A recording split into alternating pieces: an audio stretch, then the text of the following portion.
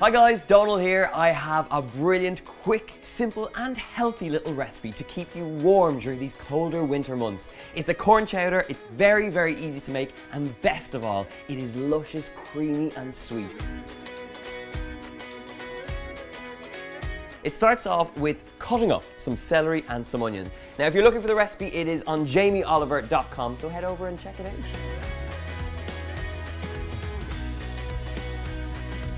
Once you have that celery and onion chopped up, get a little drop of olive oil into a large pot. Little drop goes in, and once that's nice and warm, get your celery and your onions straight in there. You want to fry this off until it's nice, soft and tender, but the extra dimension of flavour I'm going to add in here is a little bit of thyme leaves, and this will give you the most beautiful aromatic flavour and just really build the base flavours of this soup. It only takes a few ingredients to make something very, very simple, very healthy and totally delicious. While that's frying off, I'm going to chop up my potato. Now, you can use a waxy or a floury potato here. It depends how you like the finish on your soup.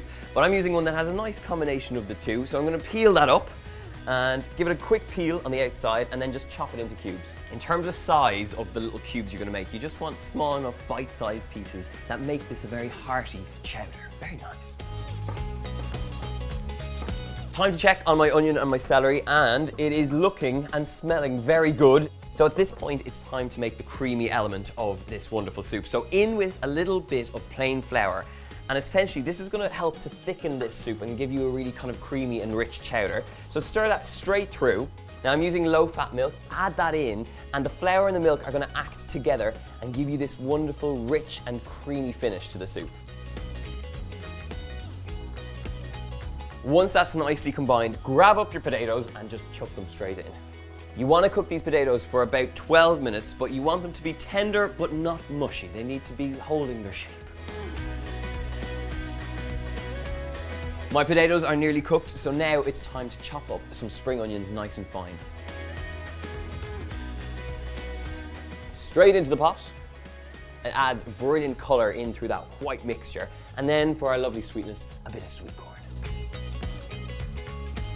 Give that all a good stir through, and it is time to taste. So grab up a little bit of sweet corn, a little potato, some spring onion in there, and give it a taste. What is absolutely brilliant about this recipe is that you're taking just a few key little ingredients that are full of flavour, making something that is really healthy, and it results in the most delicious, hearty chowder that is sweet and luscious and creamy, all the things you want it to be. It is very, very easy to make. So now I'm going to serve it up into a bowl.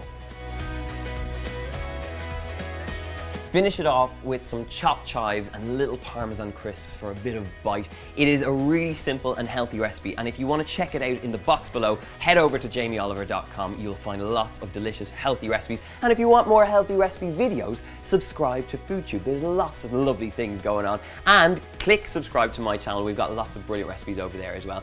I hope you give this recipe a go, so leave me a big comment in the box below, and I'll see you soon.